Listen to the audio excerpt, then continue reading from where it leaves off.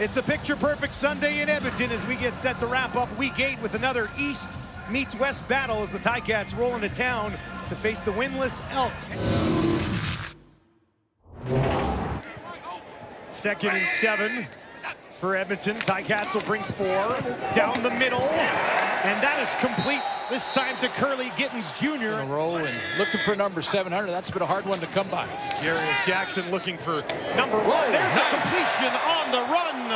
Gittens again, his 2nd of the drive. Into the red zone for the first time today.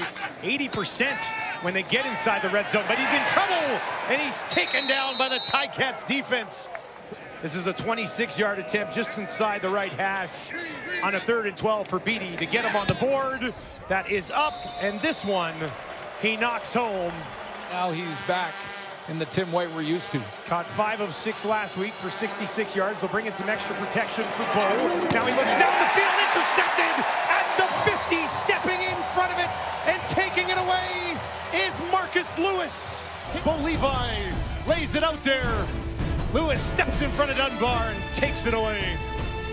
Missed 3 last week, already has 1 in the bag today. Jake Julian to hold.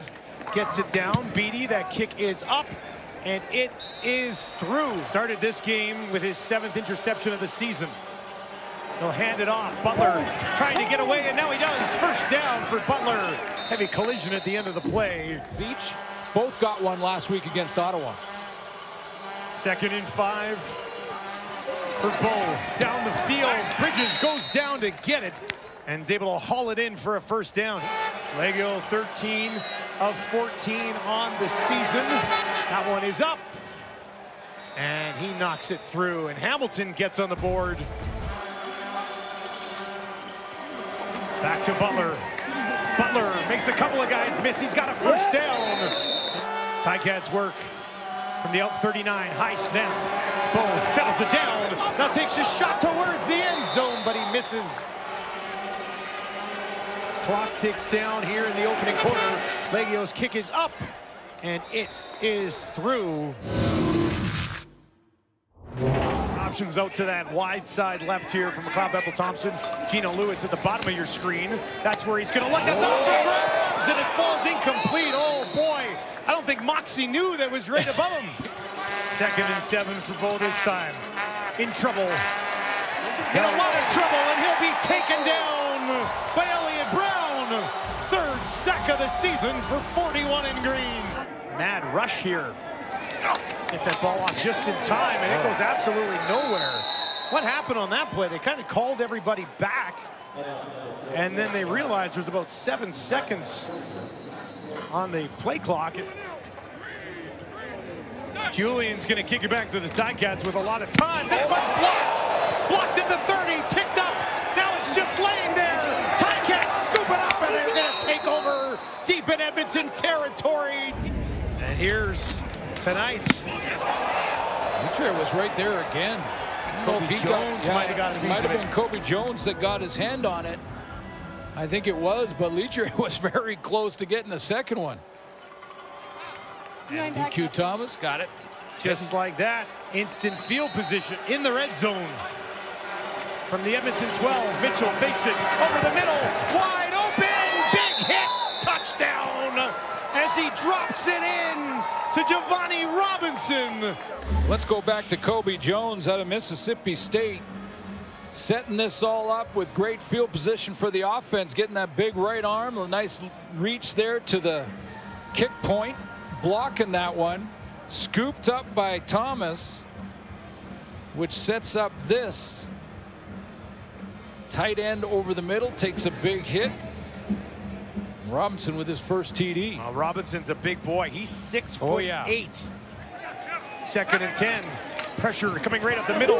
He'll get it away, and is that intercepted on the far side? Stepping in, it's Peters, his 2nd of the season. 2nd and 10 for Bo. Edmonton's going to bring everybody wide open. Hakunavanu, he's got some space, and he's off to the races. Hakunavanu down to the 30. He's going to take it to the 10. He won't be caught. Touchdown, Ticats. And look at this. He gets it, and watch then the burst. Boom, see you later. Goodbye. Kai Gray, Purifoy, no chance. As Hakunavanu with the house call. Look at the stride on this guy. Galloping down the field. Great recognition and great speed after the catch. 6-0. They've been outscored 21-2 since then. MBT in trouble, escapes on the run, out to his left, down the field, misses him. Gavin Cobb was there waiting, and the Boo Birds are out at Commonwealth. 4 receivers, wide side left for Mitchell. Comes the other way, has a completion to Bridges, and Bridges takes it down just outside the red zone. This one, the offense has actually moved the ball all the way down the field. Heating up this third quarter. 2nd and 5 here. Wide open, it's White down the sideline to the end zone. And he's in, touchdown Ticats. It was an 11-play, 85-yard drive that ends in the hands of Tim White. And he takes it all the way to the end zone. 2nd and 8. They'll bring 4. McLeod Bethel Thompson over the middle, and that is broken up, looking for Gavin Cobb. Moxie and George were there, and a 2-and-out turns into a boo-and-out. This from their own 51. Mitchell down the field, trying to drop it in there, and he does. It's Smith all the way to the end zone. Touchdown. Ticats take home another one. It's all Ticats. 4 passing touchdowns for an Edmonton killer and Bo Levi Mitchell. The Elks, I believe they lost Noah Curtis in the first half. He's tied for the league lead in sacks. Haven't seen him since. Mitchell down the field. There's Dunbar, wide open, down inside the 10. And his first catch of the game has the Ticats knocking on the door for more. He's at 309 yards passing, his 4th 300-yard game of the season. Looking for a 5th passing touchdown. Wide open in the corner, too easy. Tim White hauls it in. A 5-pack for Bo Levi. And the Ticats embarrassing the Elks in Edmonton. Here he comes. Round of cheers. Oh, it's a different look. Should have been halfway through the second quarter. Definitely halftime. Ford throwing here. Has a completion up to midfield. And it's his good buddy Gavin Cobb who hauls it in. D-line and very cautious up front. 1st and 10 from the 41. Ford in the trouble this time. Takes off on the run. There he goes down to the 40. Takes a blow just inside the 35. Edmonton has not found the end zone thus far today. Ford, corner, lays it out there, hauled in, touchdown Edmonton. That was a 10-play, 88-yard drive that took less than 4 minutes. Trey Ford finds Gittins, and he's got his first touchdown pass of the season. 2 for 85 yards and an interception. Trey Ford is 4 of 8 for 46 and a touchdown. Now he's trying to get away, and he does on the run out to the left. Now down the field. Got him in!